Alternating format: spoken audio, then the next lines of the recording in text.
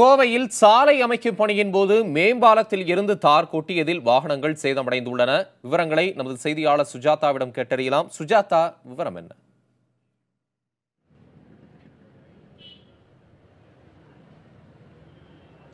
தம்பி தமிழரசன், கோவை காந்திபுரம் பகுதியில் 2 அடுக்கு மேம்பாலம் கட்டும் பணிகளானது நடைபெற்று வருகிறது.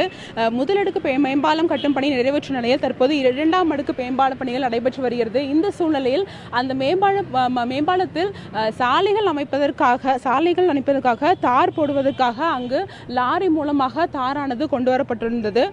அந்த சூழ்நிலையில் திடீரென அந்த லாரியில் வைக்கப்பட்டிருந்த தார் பேரல் ஒன்று தவறி கீழே விழுந்தது. அப்பொழுது கீழே விழுந்தவுடன் அதில் இருந்த தார்கள் முழுவதும் கீழே சென்ற வாகனங்கள் மீது கொட்டியது. இதன் காரணமாக அந்த வழியே வந்தவர்கள் மீதும் அந்த வழியே வந்த வாகனங்கள் மீதும் இந்த தாரானது கொட்டியதன் காரணமாக முற்றிலும் பல வாகனங்கள் சேதமடைந்தன. இதன் காரணமாக இங்கு நீங்களே நேரடியாக பார்க்கலாம், இங்கு கார், லாரி உள்ளிட்ட பல்வேறு வாகனங்கள் இங்கு முற்றிலும் தார் கொட்டியதன் காரணமாக சேதமடைந்தது. மேலும் இருசக்கர வாகனத்தில் வந்த சிலருக்கும் இந்த தார் மேலே கொட்டியதன் காரணமாக சிலருக்கு காயம் ஏற்பட்டது. இந்த சூழ்நிலையில் இவர்கள் உரிமையாளரிடம் முறையிடுவதற்காக தற்பொழுது அனைத்து வாகன உரிமையாளர்களும் காவல் நிலையத்திற்கு சென்றுள்ளனர். இங்கு சில பொதுமக்கள் உள்ளனர், அவர்களும் பேசலாம். இப்போ எப்படி இந்த சம்பவம் நடந்துச்சுங்க?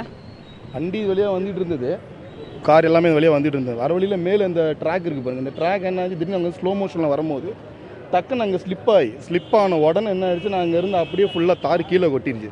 கீழே கொட்டினாலும் வந்த வண்டி எல்லாமே ஃபுல்லாக ஸ்ப்ரிட் ஆகி மொத்தம் 4 வண்டி ஃபுல் டேமேஜ் ஆச்சு. 4 வண்டியுமே டேமேஜ் ஆனதில் 1, 2, 3, 4 வண்டிலையும் ஃபுல்லாக ஆனதில் ஒரே ஒரு லேடிக்கு மட்டும் மேலே ஃபுல்லாக கொட்டிருச்சு.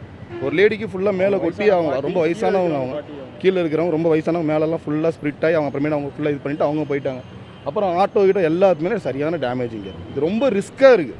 இவங்க ஒரு இன்டிமேட்டாக எதுவுமே பண்ணாமல் இவங்களும் ஆட்டோமேட்டிக்காக எல்லாமே அவங்களா பண்ணுறாங்க. இது முழுக்க கேர்லெஸ் மிஸ்டேக் தான். அவங்க சைடில் எந்த ரெஸ்பான்ஸ் இல்லை, அவங்க ஃபுல் அண்ட் ஃபுல் அவங்க மிஸ்டேக். இதனால தான் இவ்வளோ ப்ராப்ளம் நடந்தது காரணமே தான்.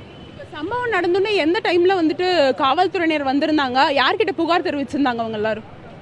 பப்ளிக் எல்லாருமே நாங்கள் தான் ஃபோன் பண்ணி ஃபஸ்ட்டு சொல்லியிருந்தோம். அதுக்கப்புறம் தான் போலீஸ் வந்தாங்க. அவங்களும் நல்லா ஹெல்ப் பண்ணாங்க. வந்துட்டாங்க, ஸ்பாட்டுக்கு உடனே வந்துட்டாங்க. வந்து எல்லாமே டிராஃபிக் எல்லாமே கிளியர் பண்ணாங்க. கிளியர் பண்ண அடுத்த செகண்ட் அவங்க பேட்ரோல் எல்லாமே வந்துட்டு என்ன சொல்யூஷன் வேணும் அவங்களே பண்ணித்தரேன்னு சொல்லிட்டாங்க. ஆனால் பரவாயில்ல. தார் சாலை அமைக்கிற அந்த ஒப்பந்ததாரர் ஏதாவது சொல்லியிருக்காரு? அவர் ஏதாவது உங்களுக்கு பணம் ஏதாவது கொடுக்குறேன்னு சொல்லியிருக்காருங்களா?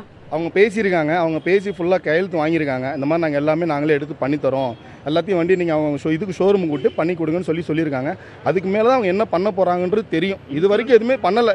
பட் ஆனால் இன்சூரன்ஸ் கிளைம் ஆகுன்றாங்க. இதுக்கு இன்சூரன்ஸ் கிளைம் ஆகாது. கிளைம் போக பேலன்ஸ் அமௌண்ட் அவங்க கிளைம் பண்ணி தர மாதிரி பார்ட்டி பேசிகிட்டு இருக்காங்க. இப்போ தினமும் இந்த பணிகள் இப்படி தான் நடக்குதுங்களா? ஏதாவது பாதுகாப்பாக யாராவது இருப்பாங்களா கூட?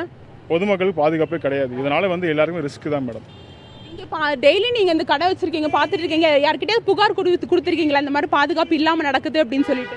கொடுத்தாலும் அவங்க பண்ணுறோன்னு தான் சொல்கிறாங்க. பட் ஆனால் அதுக்கு உண்டான ப்ராப்பர் யாருமே எதுவுமே பண்ண மாட்டாங்க. பார்க்குறோன்றாங்க. டெஸ்ட் டெய்லி பார்த்தீங்கன்னா வரும். நாங்கள் சொல்லுவோம் இந்த மாதிரி ஏதாவது தண்ணி போடுங்க, தண்ணி எடுங்கன்னு சொல்லும்போது எதுவுமே கேட்க மாட்டாங்க. பண்ணுறோன்னு தான் சொல்லுவாங்க. அவ்வளோ மேலே ஏற்றுறாங்க. அதெல்லாம் சேஃப்டி இல்லாமல் தான் மேடம் மேலே ஏற்றிட்டு இருக்காங்க. தொடர்ந்து இவர்கள் கூறியது போலவே பாதுகாப்பின்றி இந்த சாலை போடும் பணியானது நடைபெற்று வருவதாக இவர்கள் புகார் தெரிவித்தனர். தற்பொழுது இந்த வாகனங்களின் உரிமையாளர்கள் அனைவரும் காவல் நிலையத்திற்கு சென்றுள்ளனர். காவல் நிலையத்திற்கு சென்று அங்குள்ள சாலை போடும் இந்த ஒப்பந்ததாரரிடம் முறையிடுவதற்காக சென்றுள்ளனர். தம்பி தமிழரசன். சுஜாதா, இப்போ அந்த ஒப்பந்ததாரர் அந்த பகுதியில் தான் இருக்கிறாரா? அவரை உங்களால் தொடர்பு கொள்ள முடிந்ததா? அவங்க தரப்புல இருந்து என்ன விளக்கம் கொடுக்கப்படுது?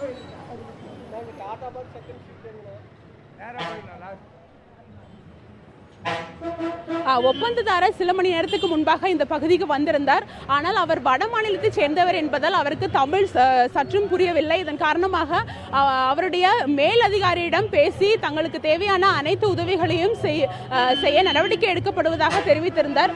இந்த சூழ்நிலையில் அனைத்து வாகன உரிமையாளர்களும் இந்த புகாரை ஒரு கடிதம் மூலமாக எழுதி தருமாறு காவல்துறையினர் கேட்டுக்கொண்டதன் பேரில் அவர்கள் அனைத்து உரிமையாளர்களையும் காவல் நிலையத்திற்கு அழைத்து சென்றுள்ளனர்.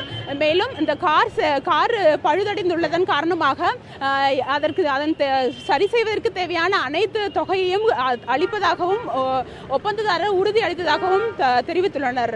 தம்பி தமிழரசன்.